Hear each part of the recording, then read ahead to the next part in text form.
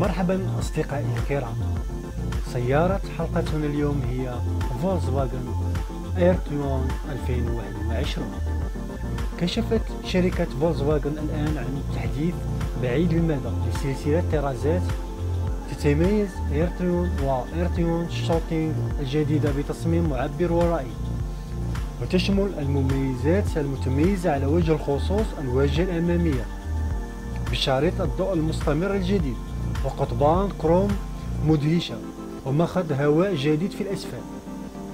يتم جمع بين شبكة المبرد وغطاء المحرك الطويل والعريض كوحدة رسمية، وتجعل كلتا إصدارات ايرتيون تبرز كوجه في أي حاشد أيضا وفي الليل بفضل التوقيع الضوء الليد الفريد في الأمام والخلف.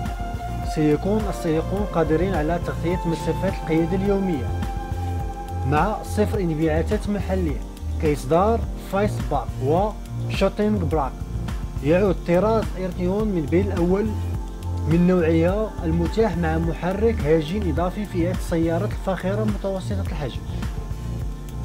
ايرتيون أي هايبريد يتم تطبيق جميع التطورات التقنية الجديدة في كلتا النسختين لأول مرة في ايرتيون.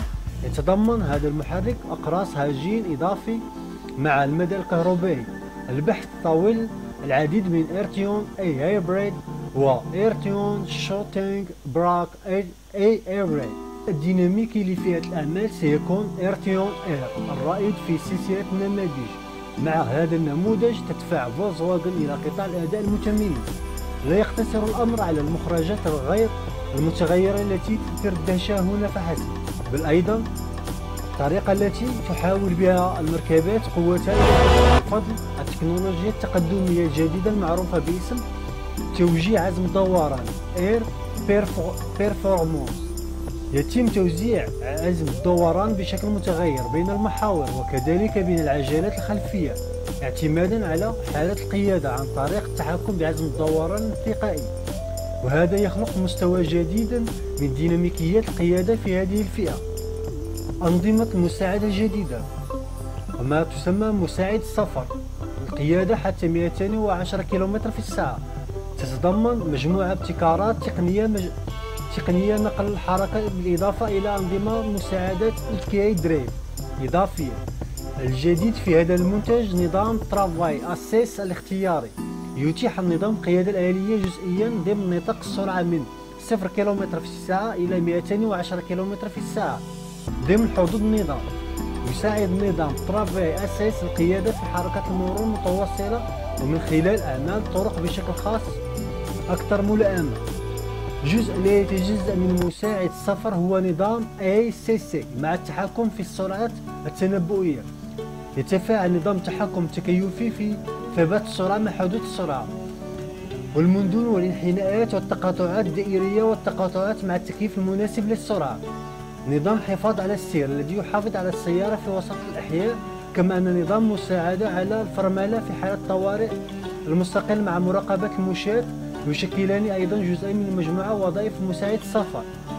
تم تحسين الكاميرا الخلفية العكسية الاختيارية بشكل أكبر، وهي تتميز الآن من بين أشياء أخرى بمنظر الزاوية الذي يوسع صورة الكاميرا على شاشة نظام المعلومات والترفيه من 90 درجة إلى زاوية واسعة من 170 درجة، وعرض مقصورة خاصة من شريط السحب من أعلى لتسهيل ربط المقصورة. أما من ناحية المساحة فهناك مساحة كبيرة للسائق والركاب والأمتعة. يتميز ايرتيون بمفهوم شامل وظيفي للغاية، يستفيد جميع شاغلي الإصدارين الأمامي والخلفي من كل من ايرتيون من المصفوفة العرضية المعيار MKB أقصى مساحة للساقين في الخلف وهي 1016 ملي، وهي قيمة قياسية في هذه الفئة. بفضل التصميم الفريد للقسم السقف الخاص بها، يوفر شوتينغ براك المزيد من حيز الرأس في كل من الأمام والخلف بشكل قياسي. يمكن طي مسند المقعد الخلفي بشكل غير متماثل في كلا الطرازين. خلف المقعد الخلفي من ايرتيون شوتينغ براك توجد سعة صندوق الأمتعة تصل إلى 565 لترا عند تحميلها حتى مسند المقعد الخلفي وغطاء الصندوق الأمتعة، و563 لترا في فايست باك يؤدي تحميل السيارة حتى مسند الظهر للمقعد الأمامي إلى زيادة سعة التحميل إلى 1632 لترا، فايسباك 1557 لترا. إخواننا الكرام، أما من ناحية أثمنة السيارة فلم أجد لحد الوقت أثمنة هذه السيارة، ولقد بحثت في جميع المواقع المختصة بالسيارات لم أجد أثمنة، أو الأثمنة التي وجدتها ليست يعني بالدقة الكافية. إخواني الكرام، لا تنسوا الاشتراك وتفعيل الجرس ليصلكم كل جديد، ولا تنسوا التعليقات فإن تعليقاتكم تساعدني على البحث والمثابرة في هذا العالم اللي هو عالم السيارات. أصدقائي الكرام، في حلقة قادمة إن شاء الله سوف نتحدث على سيارة جديدة، وأتمنى أن تكون من اختياراتكم. إلى اللقاء.